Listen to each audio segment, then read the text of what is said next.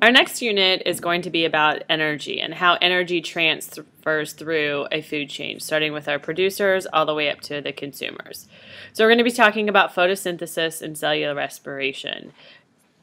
To help us get started with this unit, I want to introduce you to my son, Ryan, and my nephew, Charlie. Ryan, 6. Charlie, 6. So, what do plants need to grow? Water, sun,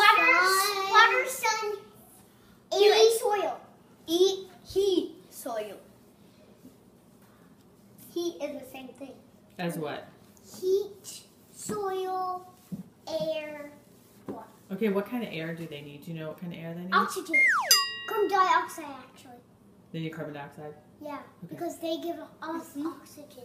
So we can breathe in, and then we breathe out carbon dioxide. So plants can get carbon dioxide. Okay, so let's go back to the sugar that plants make during photosynthesis. It's called glucose. Have you heard of that before? Yes. No. Yes. I haven't. You have, Ryan? Yes. Mm-hmm. So plants make glucose, and then guess what? What do you do with plants? How do you get the energy? Sun Well, and water. Okay, but that's how the plants get their energy. But how do you get energy from the plants? What do you have to do? Feed them water. No. Okay.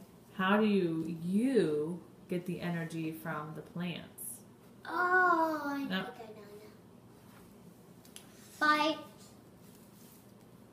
By giving them energy, then we get energy by giving them energy. Okay, but how would you get energy from the plants? What would you have to do? We would maybe give them water, and then our arm are twisting, and we're getting low power. So you want me to tell you the answer? Yeah. Okay, so Ryan, turn around here. So if we eat plants, then we get the energy that plants have made. Oh yeah. Did you know that? Does that make sense? Yes. Yes. We call something that eats plants. There's a term for that. Herbivore. Okay, can you tell me something that's a herbivore? A plant. A tree. No. No, that eats plants. Oh. So what? A gazelle? What else? I know an underwater food chain. Okay. Oh, tell me. That would be great. Underwater food chain. Turtle. No. Okay, what do you start with, Charlie? Photoplankton. Phytoplankton. Phytoplankton, which is eaten by. I'll be right back. What's the other? I'll be really quick. Crabs eat that. Okay. Crabs eat it? I'll be right back. Okay. What's the other? Cytoplankton. Zooplankton. So the phytoplankton is eaten by the zooplankton, and the zooplankton is eaten by the aerosquid, and the aerosquid is eaten by the giant squid, and the giant squid is eaten by the sperm whale. Okay, so let's try and make sense of what they said. So first of all, plants are able to capture the energy from the sun and convert that into food. The food is glucose, and they do that in the chloroplast.